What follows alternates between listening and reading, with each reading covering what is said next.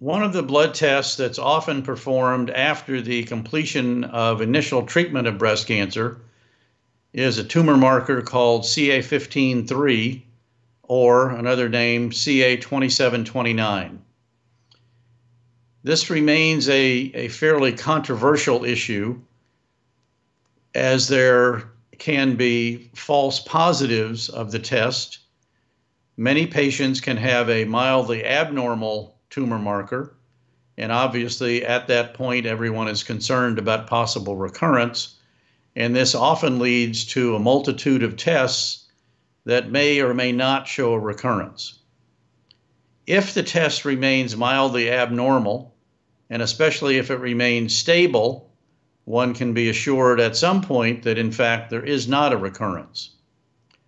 A rising tumor marker, however, over a period of 3 to 6 to 9 months, generally would indicate that at some point there may be breast cancer tumor recurrence, and this often prompts obtaining various other blood tests and scans.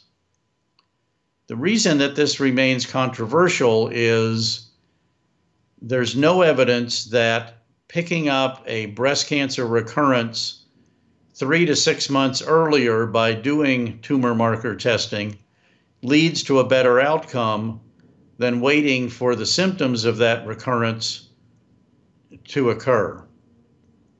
The American Society of Clinical Oncology, in fact, has come out against routine tumor marker testing in follow-up of breast cancer, but there are still many medical oncologists that do these tests, and certainly occasionally one can pick up a recurrence early and get treatment started earlier, but unfortunately we don't have data that indicates that that ultimately affects the survival rate.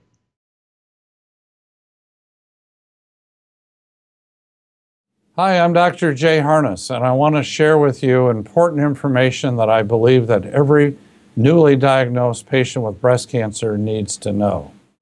I'm a breast cancer survivor. I am a breast cancer survivor. I am a breast cancer survivor. And I want every woman to know about personalized breast cancer treatment and the genomic test. A test that helps guide a woman and her doctor to the best treatment options for her.